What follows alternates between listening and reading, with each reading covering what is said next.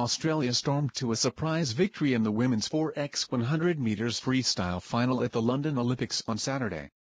The Australian quartet of Alicia Coutts, Kate Campbell, Brittany Elmsley and Melanie Schlanger won gold in a combined time of 3 minutes, 33.15 seconds. The Netherlands, who had won the gold at the last Olympics and the previous 2 World Championships, flashed home to finish second and grabbed the silver medal in 3.33.79. The United States finished third to provide Colorado teenager Missy Franklin with her first Olympic medal and Natalie Coughlin her 12th, matching the record for an American female athlete at the Olympics.